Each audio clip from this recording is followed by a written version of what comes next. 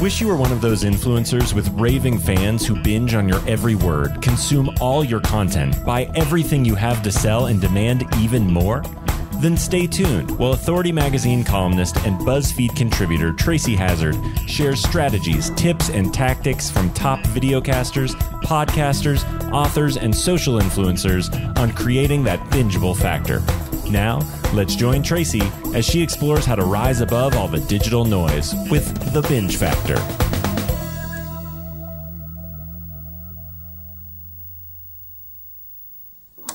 Hey everyone, welcome to the Binge Factor. I'm Tracy Hazard and I have Lance Cayko as our guest today here talking about Inside the Firm. I love that title.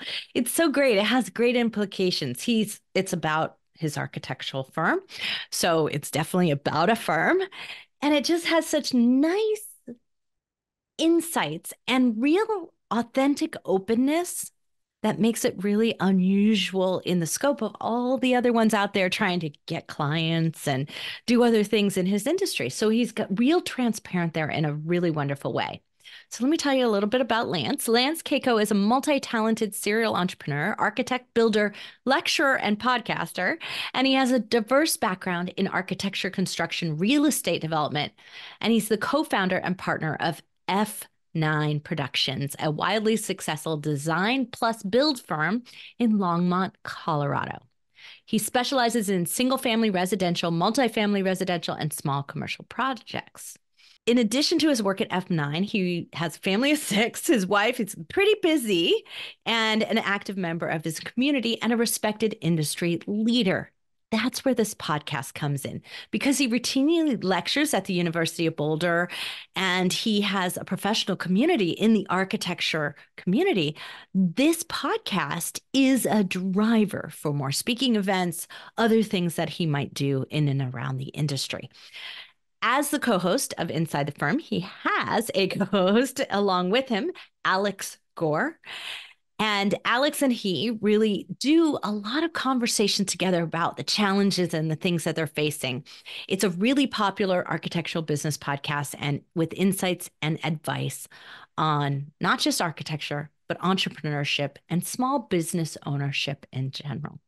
One of the things I think is sorely underestimated in the podcasting world is how a popular podcast, a really interesting and insightful podcast like Inside the Firm, can actually lead you to not just better clients and more clients, but it can also lead you to better employees who want to stick around because of you being so transparent and talking about the business so openly. It's one of the things that we use here with our staff of over 80 at Podetize. Here I am talking on the Binge Factor. We talk on Feed Your Brand, and our staff is intimately involved in understanding what's driving things, what clients are thinking about, what we're thinking about. This is a high value to having a firm-based or company-based podcast of some kind. So I'm really excited that we can talk today. Plus, I have a background where I just love architecture in general and love building and love furniture, which is where I come from. So Lance and I really bonded. So I'm sure you're going to enjoy this episode. So let's hear it from Lance Cayko, Inside the Firm. Lance, thanks for coming and talking Inside the Firm. I love that name because it's really, it has that connotation to the firm. And so, but it's so different. Like I didn't consider myself when I was running a design firm, I didn't really consider it an agency. I didn't consider it a business. It just seemed like a different entity. A firm is much more accurate description. Oh, I'm glad you agree. Yeah, because I second guess myself sometimes. I think the name is catchy too, and it rolls off the tongue really nicely. But it's like, yeah, what do you call an architecture firm? Do you call it an architecture firm? Do you call it an architecture practice? They tell us in school, and even my colleagues that I speak with and talk with all the time that are other practicing architects is, well, we're always practicing. It's kind of like doctor, like you're practicing medicine. You're literally just continually getting better. But yeah, the firm, the idea with it is in the name of itself, as we were talking about before we started going live here, was we wanted to just bring people actually inside an architecture firm, whether they were people that have worked in owned firms for a long time, or they were just starting a business, or they were thinking about starting a business, or even college students. We actually have a lot of listeners that end up being like college students, and we inspire in that way. And the overall arching point of it was twofold. Number one, to bring people in and give them an inside look. And because it up until my generation and maybe Gen X, I'm sort of in between millennial and Gen X, the way architecture practices or design firms were run and how they work is felt like everybody had to hold everything very close to their chest. And that's just the opposite of what Alex and I have always thought about, is like we believe in a world of abundance. One of my favorite Bible quotes is Genesis 1:28, be fruitful and multiply. Like, I don't believe in this idea of scarcity. I think nature, and we're from nature, there's plenty to go around for everybody. So what is it going to hurt if we're giving out not even trade secrets, but just how we're working? At the end of the day, I just want there to be better architects. I don't want there to be, I'm tired of contractors pitted against architects and vice versa. And I'm sure you're aware of that as somebody who is getting furniture fabricated in the field. And the second part of it was, the big goal of it was, the Gen Z and millennial generations, I feel like, are very dejected in a lot of ways, where there's this victimhood mentality and like capitalism is all bad. And it's like, yes, there's big problems with capitalism. It's called cronyism, right? But the idea that the American dream is dead is, I think, a falsity. And I really believe that, like, that if there's any, I mean, our story especially came from, we had no clients when we first started. We had nothing. And we started in the middle of the Great Recession. If we can do it, surely other people can do it too. And we've gotten so much fan mail and just people contacting us for all kinds of amazing advice and just thanking us for laying it all bare and making it happen in that kind of way with the show. And I think it's so necessary in the particular dynamics of it is, so often people want to be a celebrity, right? Mm. That's sort of our influencer celebrity model. That's what every CEO thinks they have to be nowadays. And in an architecture firm, I know there's a lot of egos already. Mm-hmm. Like, it's a design firm is same, right? But mm-hmm. if you can't collaborate, if you can't get over that and you can't start working together, you don't achieve the ultimate goal, because it's a project. It's not a showcase. Yeah. Yeah. We have had listeners interact with us in almost every single way. We've actually gotten projects from other architects, even in the same state of Colorado where we are headquartered in, that have referred us to clients, high profile clients, very well paying clients. And without any, simply because maybe they couldn't take on that typology, or it was too far for them, or they were too busy. So the whole idea of holding it in close to your vest and getting no return for it is, I mean, we just turn it on its head in that kind of way. People reach out to us and want to collaborate with us all the time. And you talk, the celebrity part of it is really funny. I think I just got to make the point that it finally, my kids, my children have been saying this for like several years. Like, I just want to be famous. I want to be famous. And I go, well, your dad's kind of famous. And they don't believe me, right? I mean, it doesn't even. So you have to show them YouTube. So that's what broke through my 9-year-old. Oh, she said the other day, "Oh, Mom, you are famous. You're on YouTube." So okay. that's what tips the scale at the age group. Yeah, good to know.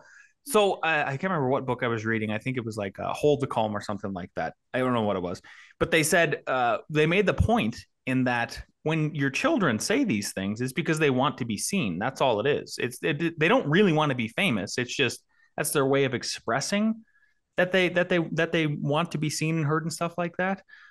So for us, it was never about fame or anything like that, but I just love that you brought that point up. Yeah. But I do think that that's the case, is that we, so often, especially in a consulting firm of any kind, is that we can't afford to lose a client to somebody else. And, and so you get very worried about having that, but there's this tipping point between publicity, making sure people know how you work, and also combating. And I think that's what Inside the Firm does brilliantly, especially the conversations that you and Alex have together, and Alex Gore is your co-host, and the conversations that you have together. I think what it really does is it puts foremost this idea of, I had a bad experience as a listener with an architect or whatever this, I don't think I can afford one, and it starts to put out this conversation of, I don't think I can afford not to have one. I don't think I can, I think, my experience was isolated. that was an exception. And so it starts to help the industry overall, whether they're going to hire you or not. So they should all be really grateful for you guys putting the show out. That's exactly you nailed it. It's I frankly, I just don't care if other people are mad at us for, putting out that kind of stuff, because that's exactly what I want it to be. The other thing it's really done for us is it's actually been a way to hold us accountable. Mm-hmm. So if we will come up with strategies sometimes on the fly, in that basically it's a Friday executive meeting that you're hearing every day on the show. And then it's like, okay, now we got to do that. Like we talked about it on air publicly. Now we have to implement, whatever kind of strategy or new system or improvement we're going to make in the firm. And then it's also us sharing ways where we were already doing stuff like that. Like we try to read a book every year as a firm, as a whole, and then we meet about it. And one of the last ones we read was the 2-Second Lean by Paul Aker. And it's completely transformed the way we operate our firm. Every single day somebody has to present a 2-second lean idea. They have a different improvement they're going to make and stuff like that. And I hope, and we explain to our listeners, like, look, here's how it improved us. Like, this is really working, you guys. You guys should do it too. It costs you nothing. The podcast is free. Just make it happen. It costs time, but and I think that's the biggest part for most, whether it's a business owner of any kind, but the idea of doing a podcast, especially one that you do 2 days a week, mm-hmm. where one is outreach and you're doing an interview with company owners, business owners, entrepreneurs, CEOs all over the place, and you're started diving into them and their brain, and then you have your executive meeting conversation between the two of you. So that's a big commitment to taking time to do that each week. And without an immediate financial return on investment, a lot of people don't want to do it. Yeah, of course they wouldn't. Yeah, it's a labor. I just had a colleague come up to the office a few weeks ago. I went to school with him. He graduated a few years ahead of me and everything. And he wanted to check out the headquarters and everything. He was, once I had him on the show, then he binged on the Monday morning shows. He was just like, they're so good. Like they're perfect 30 minutes. They're a perfect commute time. And the way you pick people's brains and everything, he's like, you're a pretty good interviewer.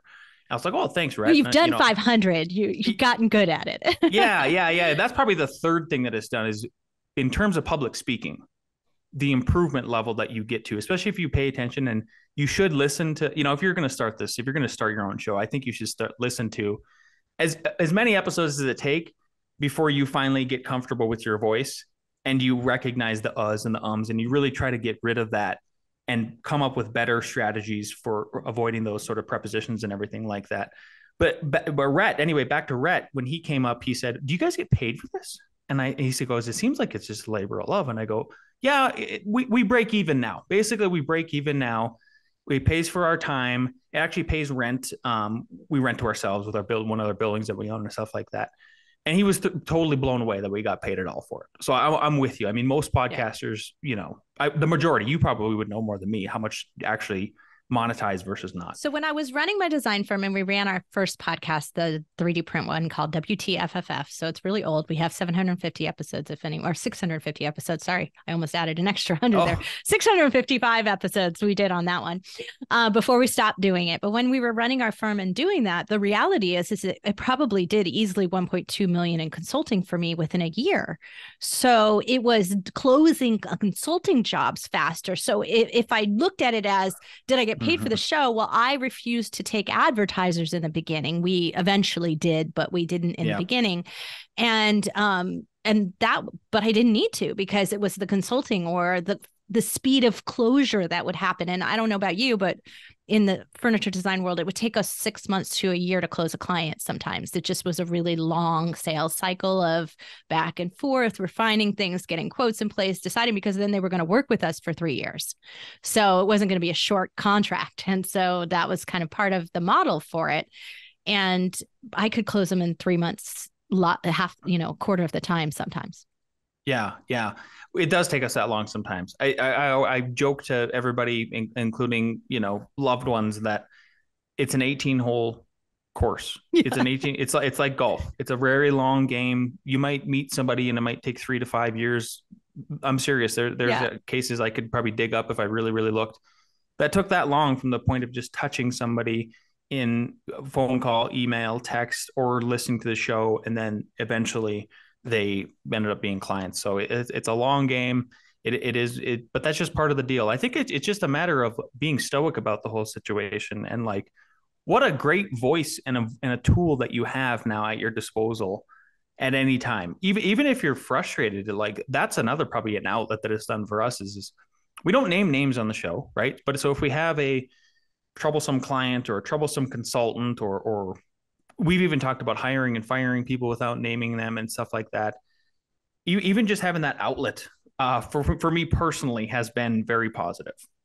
Well, it helps you think things through. I love that. And I think that's really the specialness of your show is, and the binge factor, as you know, your friend was pointing out that your binge factor is clearly how dialed in to this model of business you are.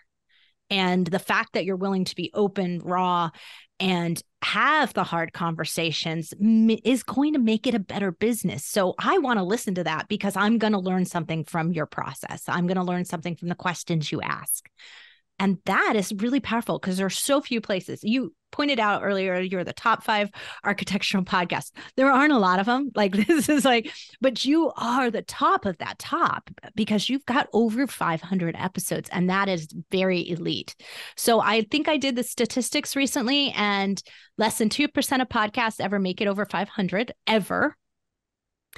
And of the active shows currently posting and doing that, it's 2% of 2%. Oh my gosh. Wow. So you're making me feel special. This is what you've done is really special. Yeah. And we honestly have no intention of stopping. I mean, I'm sorry to interrupt you, but like, there are times where I get a little, it's just a lot. Like you said, I mean, for me, with doing everything I do, architect, builder, podcaster, teacher, philanthropist, all the things, like, just now I'm kind of narrowed down to, like, I have 2 slots I can do interviews on in addition to the Friday show.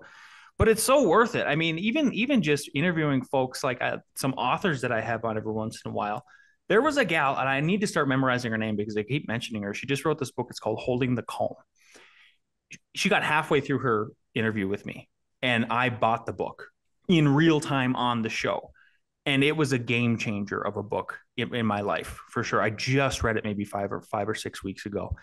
That's got to be some level of, like, providence, right? That all that happened. Like, I love that when that happens. It's one of my favorite things about it is that, like, you know, you really do. You meet someone and it was just the thing you need. Mm-hmm. Right at that moment in time. And so, yeah, I love that about that. I love that idea that you're asking for it by putting this out there as a podcast, and the universe is delivering it to you right at the right moment in time. So yeah. Networking too, like you said, I'm glad you mentioned the networking part of it and how it led to your sales too. That's another part of where I would say for us, the positives of the podcast have been networking and reaching out. And one of my goals next year is actually to get, what is, like, for example, one of our favorite civil engineer, I think he's been on the show like 2 or 3 times. Now he's just extremely loyal to us. We're one of, like, a very few handful of architects that he refers to other developers, and the referrals come back. So I think next year, one of my goals is, like, I'm just going to cold call and reach out to as many of the prominent general contractors in the Denver metro area and say, hey, would love to feature on the show, and see if I can get referrals back and forth. I feel like that's kind of where, for me, it's probably headed next with the Monday morning shows. Well, and I think it's not just the referral, but it's going to establish this deeper touch point relationship that you have, because, you know, it's great to have a network to have referrals in, but if that network doesn't really understand you, you don't understand them, it doesn't make those referrals as valuable. And I think that's what the podcast has done for me as well. Beautiful. Yeah, absolutely. Yeah, for sure. It's there's just a loyalty that comes about with it. I mean, when you do some, like, kind of, it's not like a favor, I guess. It's just, there's something about it that people. Well, no, you gave them a publicity, whether that's what it is nowadays, right? You've interviewed them, you've given them publicity. So it is, in a sense, a good favor. Yeah. Mm-hmm. Yeah. And there's that law of reciprocity that kicks in there. So, well, you mentioned that you break even on the show and maybe even make rent with it. And so you do take advertisements. What was that tipping point like for you when you said, okay, I really do think we're going to take some ads? Oh gosh, it's just like it's so silly. It's a number. Like, I just I'm in a mastermind group with a couple other podcasters in our sphere, I won't name names, but one of them is like number one. People can probably guess who he is. His name is biblical. I'll give you that hint. And literally, so they were asking. It kind of blew my mind that he was like, "How do you get advertisers?" I was like, "Why are you asking me? Like, why are you asking me? I'm just a little old Lance from inside the firm. Like, I'm not really famous or anything like that." And so I explained to them how it worked. And the big thing, the tipping point was, I go, we needed 5,000 downloads a month. Like, why did I think that number was necessary? I think for me, usually as a salesman, or even somebody, if I go out to like ask a woman on a date or make a new friend or something like that, is like I need, or go make a sales pitch to a potential client. I have to be confident. So I knew, for me, it was just not having the confidence and like, what is a number that feels good to me psychologically that I can talk about confidently? It was just having 5,000 downloads a month. Now we do on average about 20,000 downloads a month. So the goal was always to try to compensate for our time, because you made that point earlier. Like, it's not free. Time is, Well, especially in a firm, right? Your billable hours, your oh my hours gosh, are valuable. right. And then I have 4 children and a wife and all of that. Like, it's a big deal. So we always wanted to get monetized in that way, at least get compensated for our time. So for me, the tipping point was just a number. And then after that, then I had no, once we got sponsors, and some of our sponsors were like Dell, like Dell actually sponsored us. I think once we hit the 10,000 download a month point, and which in the podcast world, 10,000 listeners is not a lot. No, but your niche, your listeners are really, really niche, and that makes the difference. Yeah. Yes, and that's what I was explaining in the mastermind group too. Because I go, there's two ways to look at this, guys. Because one of the guys in the mastermind group, he just went from 10,000 followers on Instagram to 100,000, like within a matter of days, because he had one piece of content go absolutely nuts. And he goes, so he's asking me the same kind of questions. I go, hey guys, there's two ways to look at the subscribers numbers or the downloads numbers and all of that. And it's just like Tracy said, if you have a small number, then your argument becomes, I am niche. I have a very focused group, potential corporate sponsor. Or the opposite is like, but I have a wide reach. Obviously, that's the argument. So I think there's power in both ways. I wish somebody would told me that right away. How about that? So now hopefully somebody's hearing it. Yeah, no, and this is the thing. Look, it's for my 3D print podcast, just like yours, it was easy for me to make a decision to take advertisements when we did, because it wasn't, the advertisers weren't a true alignment. Dell is not a true alignment with you as an architect. Like, it's not like you're endorsing something that's, so we used to take Hewlett Packard was our big sponsor. So Hewlett Packard was easy to be, it's not going to make me look bad. So there's no association level that I had to worry about at that level. But I also didn't make it cheap, because I knew my audience was smaller. In my case, we did have 100,000 a month, but so it was a little bit bigger, but yeah, it was valuable to them. So I could charge them quite a bit of money for that space. And I did it rarely. So I didn't take constant sponsors. I didn't just let the streaming ads go on, which are like pays you pennies at the end of the day for the number of listeners. Like, would never do that. Like, I think that ruins that. But I think that as an architect and as a designer, I had this perspective, and I think you do too, that the value you've created is valuable. And it's a little bit different than this sort of like, oh, I just am an influencer and I make 100 posts a day. And, like, it's just like, they don't have the same mindset to the value that they've created. So they don't go and ask for enough. Yeah. Yeah. And then it's like, okay, so value is subjective. If you're doing like Miesian kind of economics, then it's value is subjective, right? Yeah. Because it's like, well, what is my house worth if I sell it? Whatever it sells for, right? So it's subjective to somebody who's doing that. I'm fascinated by it. Like, I feel like my value with the podcast, my personal value to it, and how I see it as valuable keeps evolving. So, for me, this last year, the big epiphany was, it's like, oh wow, public speaking is like very easy now, and there's not a lot of us. And I feel so confident talking to people, just randomly talking to people, like like in that kind of way. And so, where does it head next? I think it's this ever evolving set of values that keep emerging if you just keep doing it. So I think that's one of the other reasons why, like, no problem. Let's get to 1,000 episodes. Yeah, let's keep going. Wonderful. Well, I'm so glad you're going to keep going. But I think that that's really a good point. It's like every 100 episodes or so, which, if you're doing 2 a week, that's a year's worth. It's a good time to sit back and evaluate it and say, hey, this year I felt like we really did accomplish this with it. I'd like to tackle this next. And, what is that? And so if it's more speaking events or whatever, so, you're thinking, I feel like I'm hitting my stride here. That's going to be my goal for next year, is to make sure that these generate that. You're putting it out there. You've created an intention for that. Yeah. And then I have, you asked me also before we started recording too, of what was my goals of being a guest and guesting on podcasts. I only started doing that just this last year. So the tipping point again for me to do that was, I felt like it was kind of like when we started the show. When we started the podcast, it would have been, we would have basically almost got to about year 7 when we started the show. And then of having the firm. And if the statistics, if anybody hasn't heard it, is like, once you get to year 7 as a startup, your chances of failing go down so much dramatically. Like, most businesses fail within the first 7 years. That's what I was trying to say. So we didn't fail. And it was like, oh, we should tell our story. We didn't, holy cow, we didn't fail. Good. Yeah. We should talk about, we should talk about it in this sort of way. So I felt the same way when it came to guesting on podcasts. As I was like, I'm 40. I feel like I'm established and I have some authority in the space, and I have some things to tell people. And it's not just if anybody Googles me, they will find very personal stories, like some about me finding my real dad when I was 33. I'm now 40. Stuff like that, where I'm just completely laying it bare and expose. So it's kind of been therapy too. And I don't know where the positivity is going to come back from that. I'm not that kind of person that says I put good karma out, I'm getting good karma in.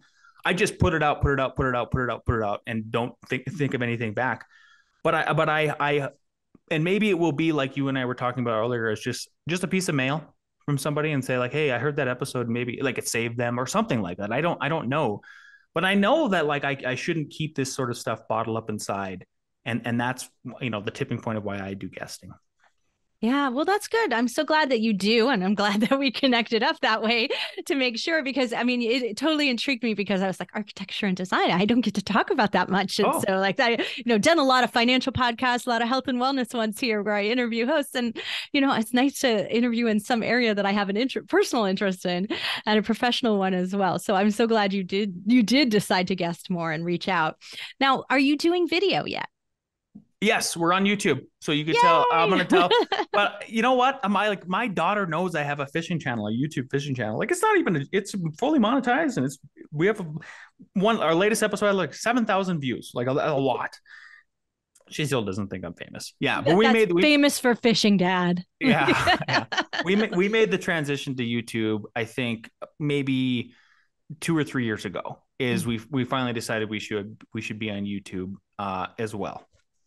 So how are you finding time to keep the show at a professional level, and, services and all this stuff that you have to do to produce the show? Because, it's your time on the recording side of things, but how do you kind of keep controls and manage all of that? I'll talk about it in 2 ways. So the Monday show is different than the Friday show, just for gearing up for it. I use this service I use podmatch.com, and it has been a godsend. Right. That's how we met. So yes, exactly. Yeah. For finding guests and also guesting. And after you get enough authority on there in both ways, it kind of just trickles in. And if anything, you're just beating people off with a stick, which is awesome. It was not like that before when you first started the Monday show. So that's very critical. I have my own personal criteria that I go through when I find guests. I'm much like you. I want unique people with a unique story. I like when people have a struggle story. I like telling that story of overcoming adversity and not being victims in that kind of way. Like, I just really like stories like the movie Rudy. You know what I mean? Mm-hmm. Where they're just like an underdog. Because that's me. That is in my soul. I am an underdog. Grew up in a town of 500 people or less, very rural Northwest North Dakota, Indian reservation, lower middle class. Now I'm out here crushing it, So that's how I tackle the Monday show. And like I said, now I just slided it down to like, I use Calendly to book guests. and I only have 2 slots, Tuesday and Thursday at 9 a.m. MST. If we can't make it, we can't make it, and it is what it is. And then the Friday show, I could not do without Al Gore. I'm not even trying to fluff him up here, but like there are plenty of times where it'll be a Friday morning, and it's 6 a.m. and I'm texting him. We're preparing the show notes. We try to record at 7 a.m. on Friday. We publish later on in the day. Plenty of times where he's either text me or I text him and I go, I got nothing. What do you got? And he goes, don't worry, I'll cover. I'll carry the show. And then he carries the show because he has topics, and we make it happen.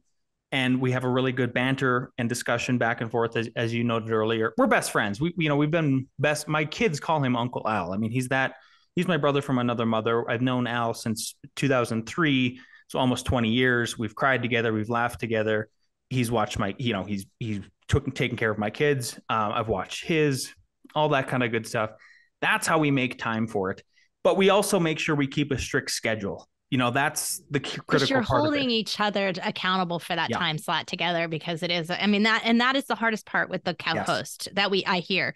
Now, my co-host was my husband, and yet he would still cancel on me. So we had to we really had to set up a system to make sure that happened, and one side doesn't feel like they're carrying it all the time.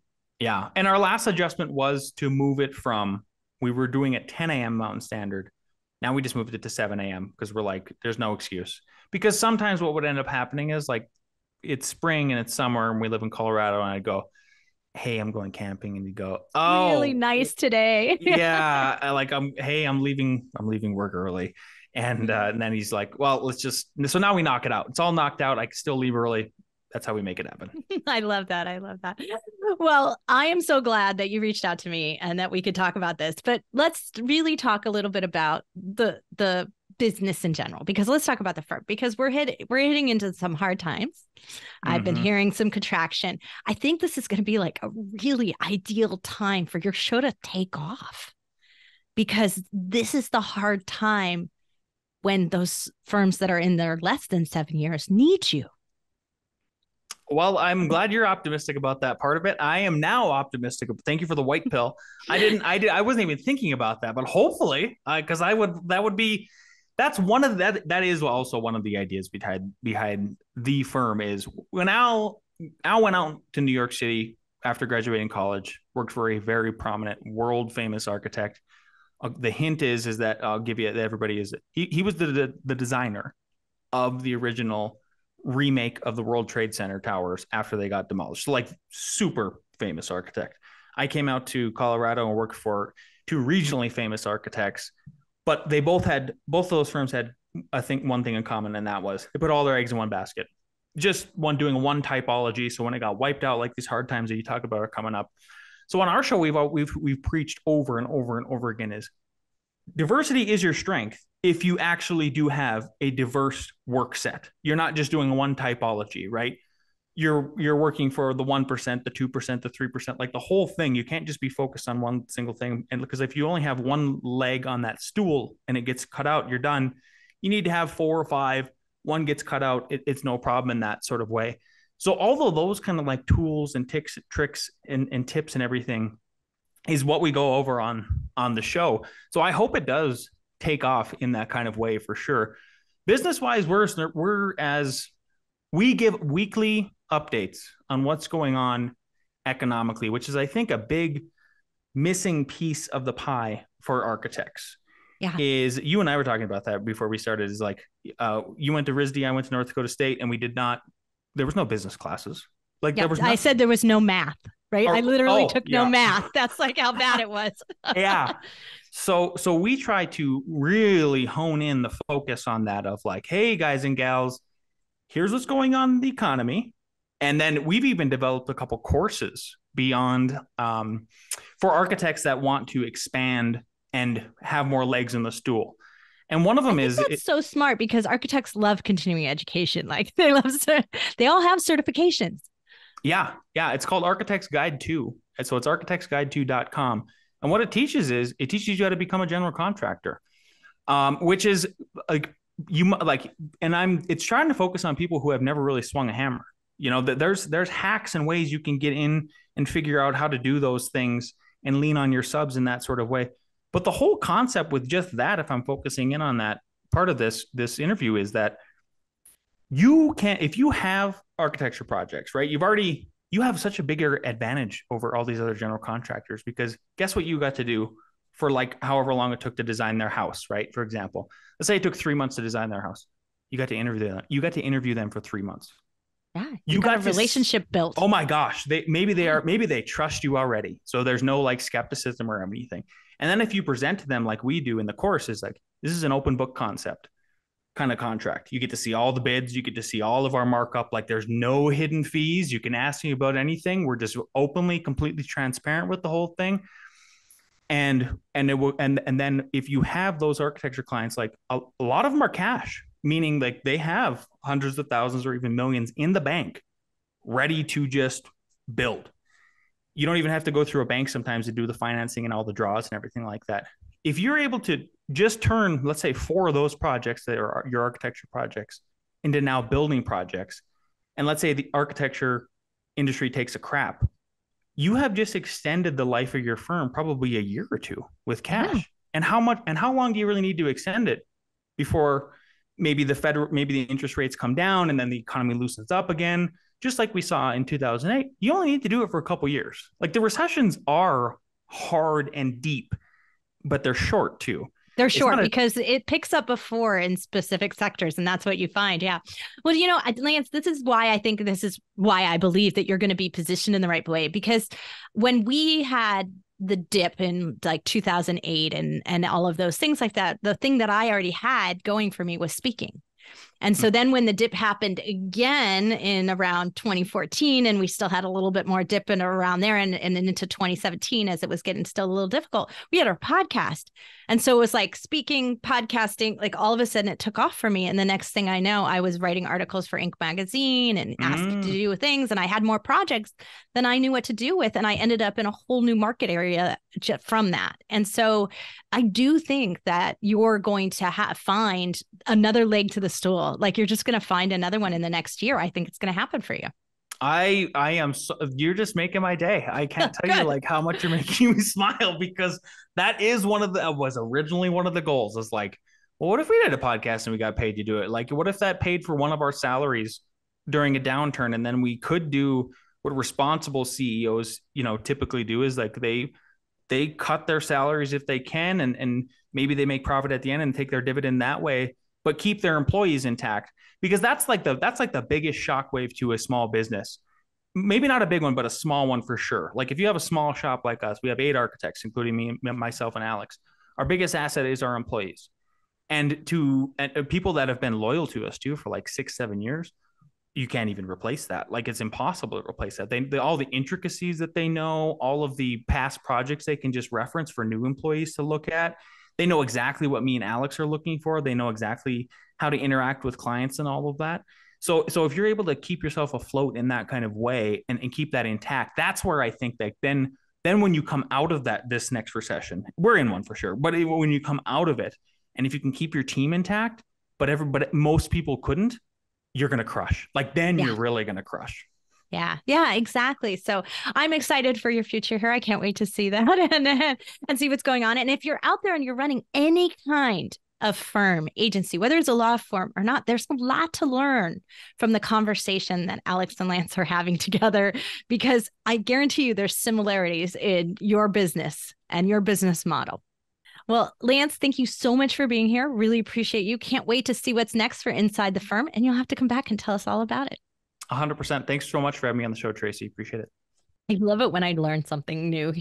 I've heard of lean manufacturing. I interviewed, our engineer on lean manufacturing already on this show. So I've had some exposure to that, but his mention of 2-second lean, I read the book since I recorded this episode, and I'm recording this outro afterwards. Fascinating ideas around it. So what we glean from being able to interview people, the research that we're doing, the informativeness, this is the core value of my podcast to me. It's giving me ideas into things I didn't even imagine, and it's pulling disparate ideas from different industries. And I love that about podcasting.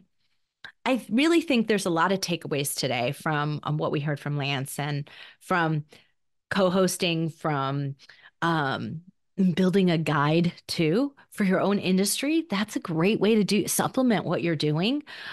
Make a great way for you to get more speaking opportunities in your industry. The idea that some of what he's done and how he's developed things came out of a mastermind as well. Those are some really great things. Doing more episodes per week. You're getting a wider audience, you're getting more feel, you can have a different focus for the show. I think that really has given them an opportunity to really expand what they're doing with inside the firm. So just some of those things are just all kinds of ideas that you should be taking away. When you listen to one of our feature brand episodes, you're getting tactics. When you're listening here to the Binge Factor episodes, you're getting ideas about how to apply this, right? So I really hope you're taking away those things. If you try anything that Lance suggested or something that you're modeling after a show, let us know. Reach out to Lance, thank him for it. Be sure to listen to the show, Inside the Firm. Alex Gore, Lance Cayko, great show. Even if you're not that excited about the architecture industry, like I am a little fangirling on it, but you're going to get some interesting insights into ways that you might be able to develop it no matter what type of firm you have.